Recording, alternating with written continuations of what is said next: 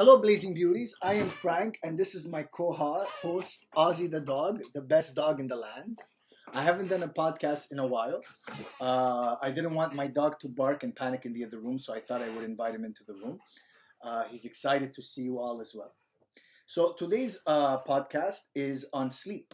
I read this amazing book called Why Zebras Don't Get Ulcers, and the author's name is Robert M. Spolsky.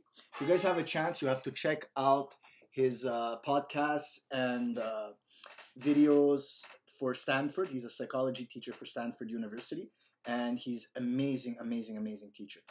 So yeah, I wanted to talk about sleep. So actually, in our generation, we are more sleep deprived than ever before. So we're averaging out at about 7 hours to 7 hours and 5 minutes of sleep a night. And we're supposed to actually get between 9 and 10 hours. And I know some of you who are hearing this, 9 or 10 hours, you're like, what is he, crazy? I have a family, I have kids, there's no way I could get 9 to 10 hours of sleep. And the thing is, there's this athlete, his name is Elliot Holst. I hope I pronounce his name right, I never get it right. And he had a bunch of injuries, and he actually said that his injuries started healing when he took his sleep from 8 hours to 10 hours. And for the longest time, I've been sleeping 9.5 to 10 hours, and I felt guilty. I felt like there was something wrong with me for needing a lot of sleep. And the more I'm studying and looking at sleep, the more I realize it's actually a normal range to sleep. If you're physically active, you're moving around a lot, and you're highly creative, or you're thinking up a lot of stuff. Everything being considered, there is people that need 4 to 5 hours of sleep, but these are genetic anomalies, like apparently Donald Trump or Leonardo da Vinci. I'm not saying the two are at the same intellectual level, but they both need or needed 4 to 5 hours of sleep a night. There is this doctor, his name is, actually I have the book here, hold on a second. His name is Matthew Walker, PhD, and he talks about, his book is called Why We Sleep, and he was asked by Joe Rogan, he says, what's the right amount of hours of sleep? Could somebody get by on 6 hours of sleep? He said, off the board, 99% of all people cannot get by on just 6 hours of sleep. You need easily between 8 and 10. And if you're busy and active, 10 is more the range that you should be aiming at. Okay, so reasons why you should need to sleep. No, it's not a waste of time. No, it's not preventing you from doing extra work. And if you're by the mentality that you'll sleep when you're dead, you'll probably die sooner anyways. So this is why you need to sleep, okay? Your body has two main functions which it operates by. Your nervous system, actually, I should say, has two main functions which it operates by. There's the sympathetic and the parasympathetic, okay? So the sympathetic is the active part of your nervous system.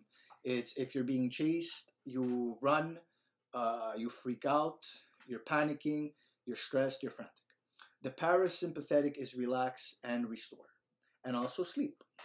So you digest in parasympathetic. You relax, you restore, and your system digests. And you also sleep in parasympathetic. You relax, you restore, you regenerate, etc., etc., etc.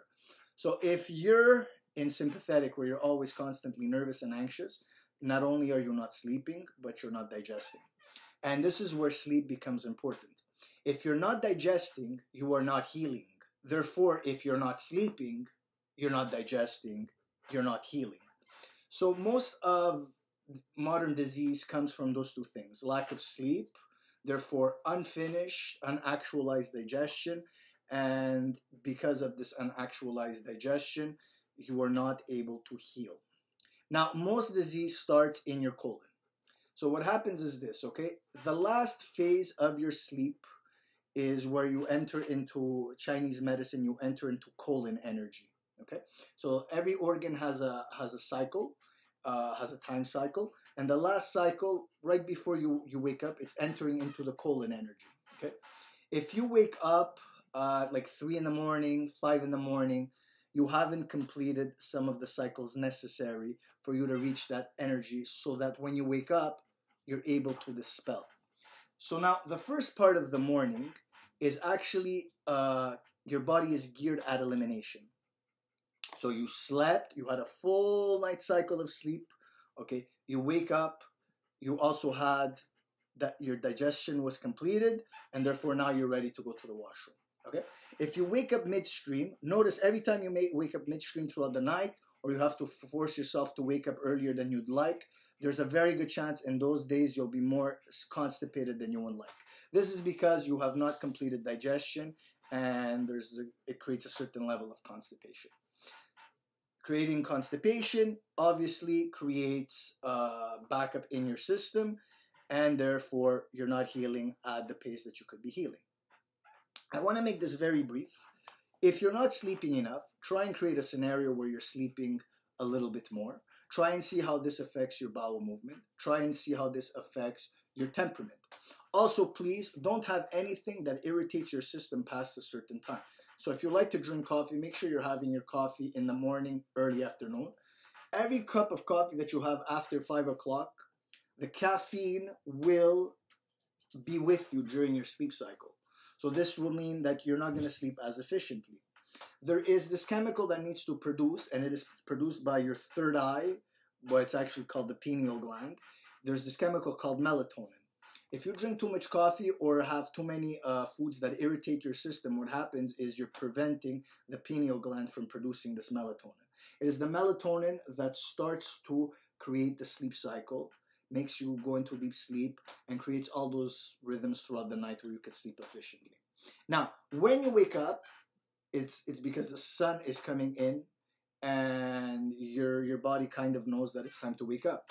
This melatonin becomes serotonin. Serotonin is what makes you happy, joyful, gleeful, and happy to be alive.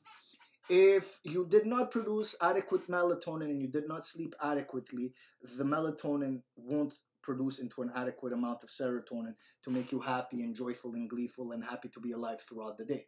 So this is another reason why it's important to sleep. So to recap, I don't want to make this video super long.